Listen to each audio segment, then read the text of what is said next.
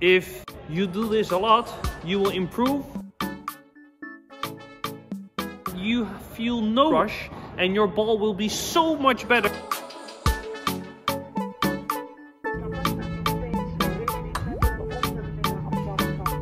Hello and welcome everybody. Today we are in Sassheim in Terwegen and we're going to speak about how you can read your opponent, and we're going to start right now. Pop!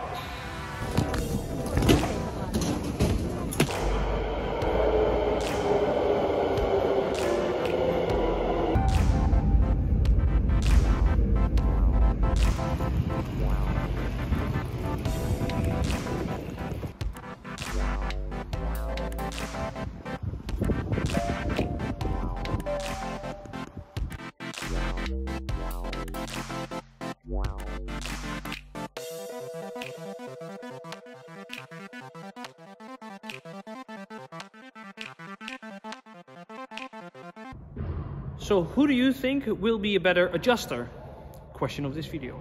Is that the person that always plays outside, in the wind, maybe a bit of rain, or somebody that plays a lot of indoor? Reading the opponent is very, very important. And why is very important? Because if you are able to read your opponent well, you are probably in a better position. You will be better in decision making.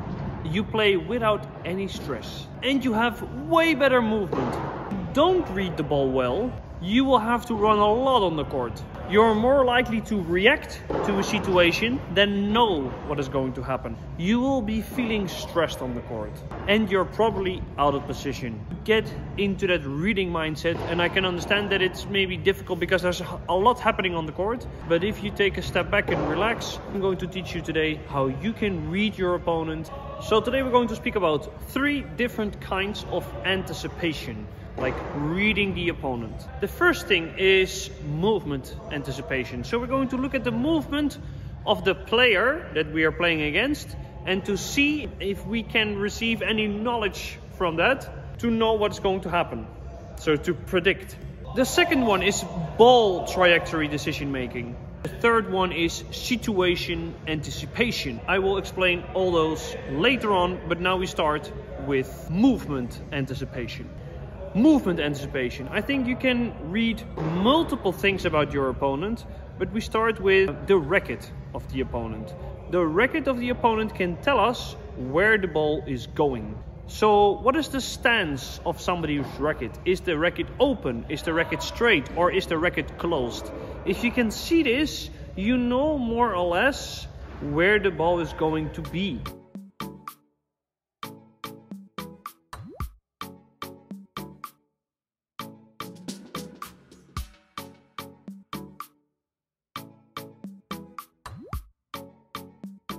If they have like a closed stance, like you can see here, there's no possible way that somebody plays a lob. It's very difficult. So then you can get closer to the net. If you see that the racket is very open, then you might expect a lob. So if you can zoom in on your opponent, if you can see the stance of the racket, you know more or less what's going to happen and you're able to respond early on. The face of the racket decides the angle.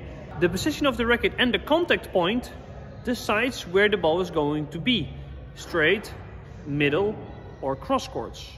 So for instance, if you hit the ball very early in front of you, the ball is more likely to go cross. If you hit the ball very late, then the ball will always go straight. Maybe you think like, Sven, this is a lot of information. Let's make it easier. Have a look on these 2 swings. Have a look if you are able to see which ball is going to be fast. Yes, you're right. So you see that the ball, you can see that the player here is making a way bigger swing. And with the bigger swing, they are probably going to play fast. So have a look on the bigness, if that's the word, of the preparation. Because you can get a lot of information about the size of the swing of the opponent. So the difference in the closed and an open racket is a little bit harder to see. But I think what you should do is to practice 1 against 1, 1 defender, 1 attacker, and then ask the defender, or you are the defender, to do different stance of the racket and to play low and up in a very variated way. So then you're able to learn and see very early on what he is going to do.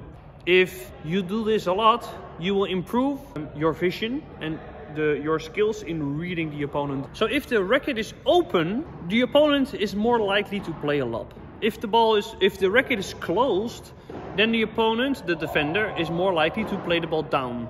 So then you can also change your position on that. So if I know my opponent has a very open stance of the racket, I step back, and then my overhead will be much better because I'm already there. So those are the opponents that you play against that never move, but they are always in the correct position.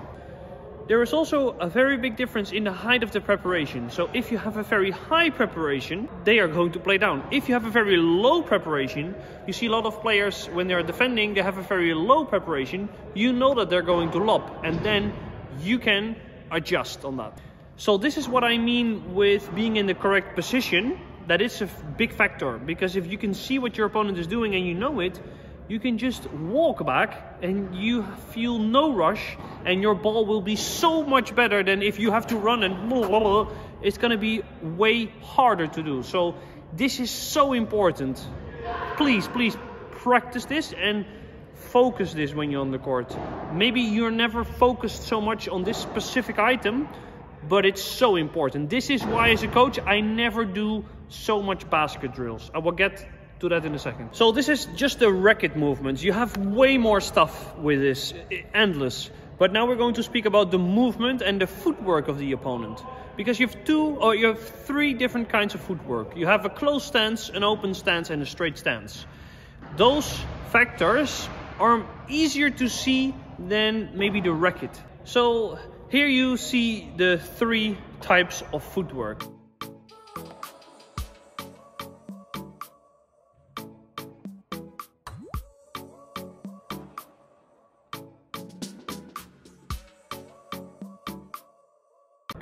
Like for the closed stance, it is so difficult to play a ball cross courts. This also has something to do with the contact point. So if you see that your opponent has a closed stance, you need to able to leave the cross court part open, because it's so difficult to play cross courts in this footwork position. If somebody plays open or straight, they can make way more angles, and you have to be careful, and you cannot leave a space open on purpose. So the position, this is also the positioning, but then more left and right, not so much up and down. So this is a very big difference. I also believe if you see that your opponent is going to be lower to the ground to get the ball like low to high movement, that they might be able to lob. There is much more to say about this movement part, but it's too massive, and I really want to make this video a little bit shorter. So now we're going to move to a ball trajectory. So the calculation of the ball trajectory, everything that we did before now is going to help calculate the ball trajectory, because the ball trajectory is about how fast is the ball, what is the angle of the ball. So does somebody play from high to low, does somebody play from low to high? Is the ball rotating? Is your opponent playing with slice or with topspin? Makes a very big difference on where the ball is going to be. Where will the ball end? The second bounce. That's important, especially when you talk about the glass, because if you know where the ball is going to end, you can go there.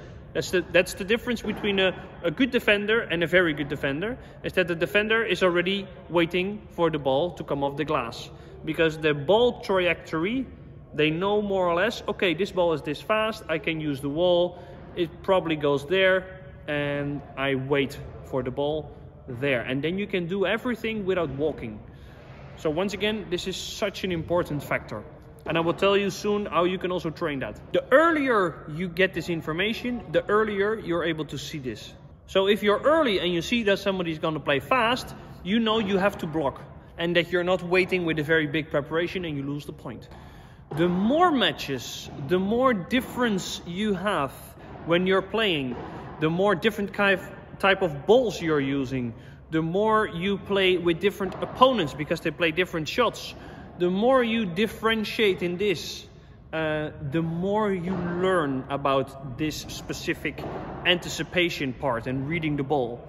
So this is why it's completely useless to do so many drills from the basket where the coach is feeding you a perfect ball, because you are not improving the reading of the ball, not the stance of the racket. So if you're using a ball machine, many people ask me, is a ball machine good? No, it's the worst thing you can do, because if a ball machine, you don't see the angles of the racket. Nothing. You don't see, have an opponent. You don't connect a specific position of the opponent that is going to play the specific shot there. So you can do way better things with that. And also the ball is perfect, so you're not improving the timing, and the timing is so important. If you don't train timing, you're never going to improve, because you're going to feel worse when you practice a lot with ball machines and then in a real match with real opponents and they can do whatever. Big difference.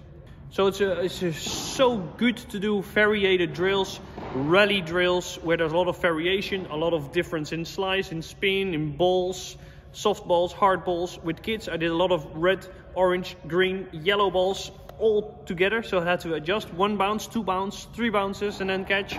So they get very good in this specific part.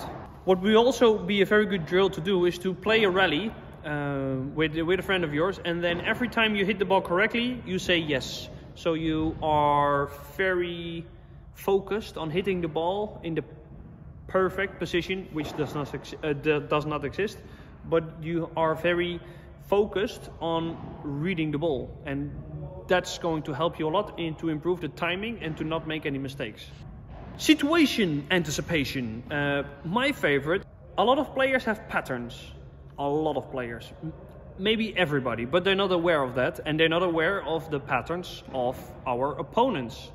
And if you know somebody's pattern, you can know it so early, so you can know it before the movement anticipation and the ball trajectory. Because I know, maybe, that every time my opponent is serving from the left, they are going to play to the side wall, and I know I get it before the glass, or I know that I have to use the glass to return, and I know I can leave the middle open, because they never do that. So if you are good in this, you know the entire match already what's going to happen. So this is so important. But how can you learn to read this? Because this is a very important aspect, and this is something that you can learn in a match, and I tell you how. An example of situation anticipation is that when I play a fast volley, my opponent tends to block it all the time, because they know they don't want to use any glass. So I can expect what is going to happen. So in the fast situation, they play fast back. So they may be good in fast balls. Another example could be when there is tension, when there is a golden point, when it's a struggle, one of the attackers is going to play faster and faster and faster. So he's going to play faster because he wants to score the point. He doesn't like that tension.